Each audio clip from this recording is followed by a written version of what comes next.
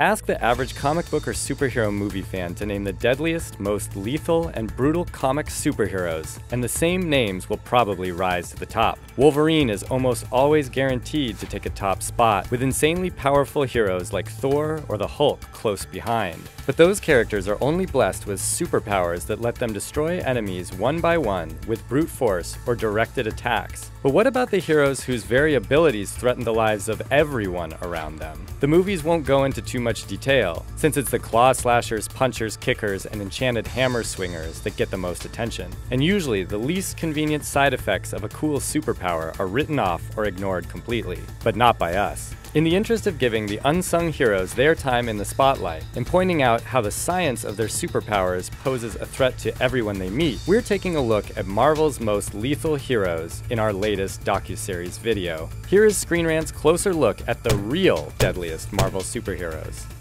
This is Scott Summers, also called Cyclops. Cyclops.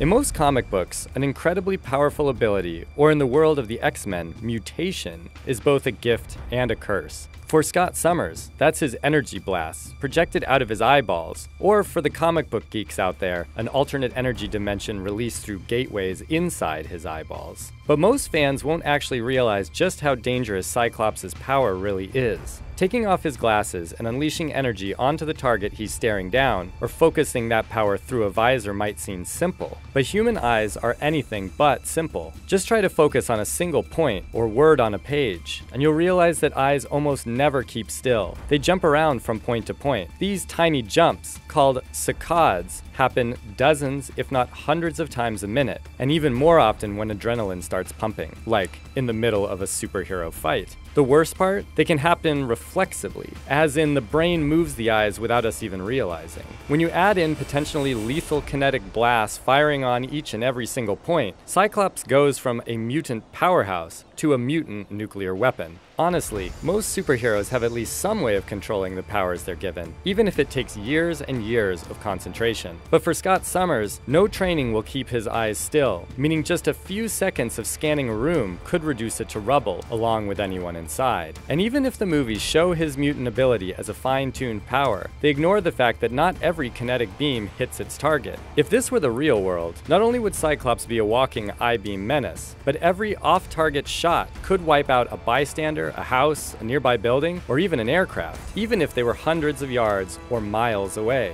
But who knows how many people Scott might have killed before he found those ruby red Ray-Bans. This drink, I like it.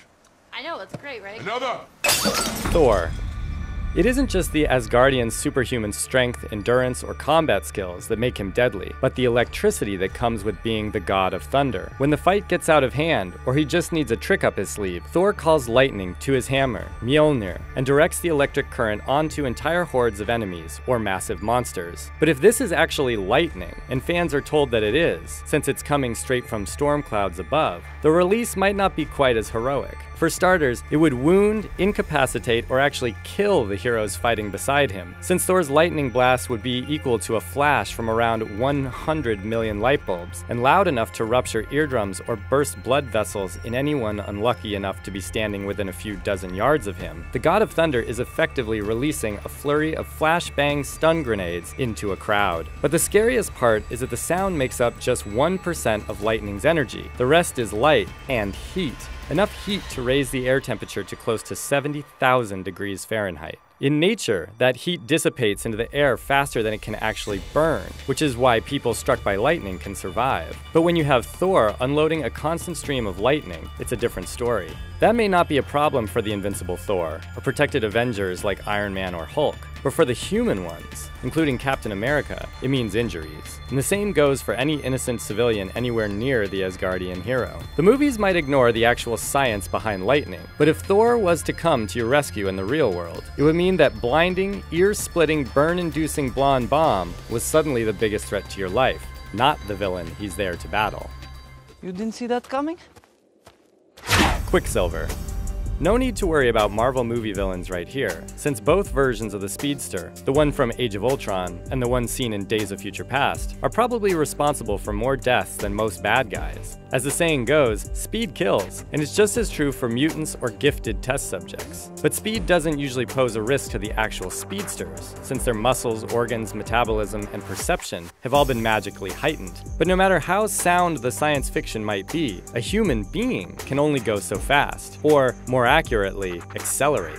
Good old-fashioned physics and inertia spoils the fun for speedsters, since it's a rule that really can't be broken. It's only a matter of time before Quicksilver takes a non-speedster along for the ride, his sister in Age of Ultron and Magneto in Days of Future Past. What are you doing? I'm holding your neck so you don't get whiplash. What? Whiplash. In X-Men, he even makes sure to hold Magneto's neck to prevent whiplash, showing that filmmakers grasped the problem. So his neck is kept straight. Great, but the rest of his organs are liquefied about a second later. Even if a person's skin, muscles, or bones remained intact after going from 0 to 600, the same effect as a car crash traveling 600 miles an hour, the organs inside wouldn't stand a chance. The human body is mostly water, anyway, and the acceleration means a person unlucky enough to be, quote, saved by Quicksilver wouldn't even have a split second to feel as their internal organs were left behind and disintegrated. It's a frightening idea, too. That rescue scene in Age of Ultron may actually be the most gruesome massacre ever committed in a comic book movie, with each one of Quicksilver's victims collapsing a second after the camera cut away. The horror. I need you to be the Ant-Man. Ant-Man. That's right, Ant-Man.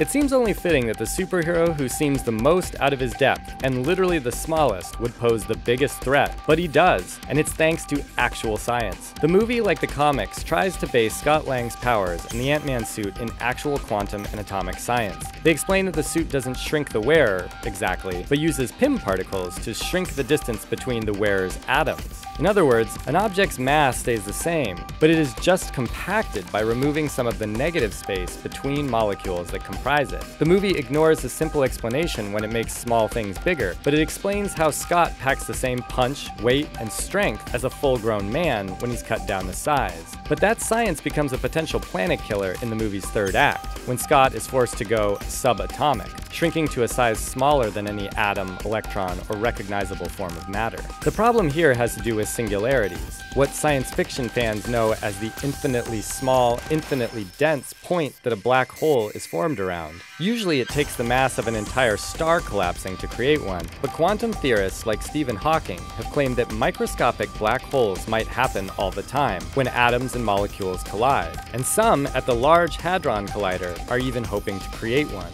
So why don't we notice them? Because they're so microscopic there isn't enough matter to fuel them, and they explode almost instantly. And that's where Ant-Man comes in. By shrinking to a size smaller than any observable particle, but doing it with all of his mass, Scott would, according to actual science, have created a black hole with a ton more mass than would actually be needed to keep it stable. Stable long enough to start pulling in the matter around it, which happens to be Earth and everyone on it.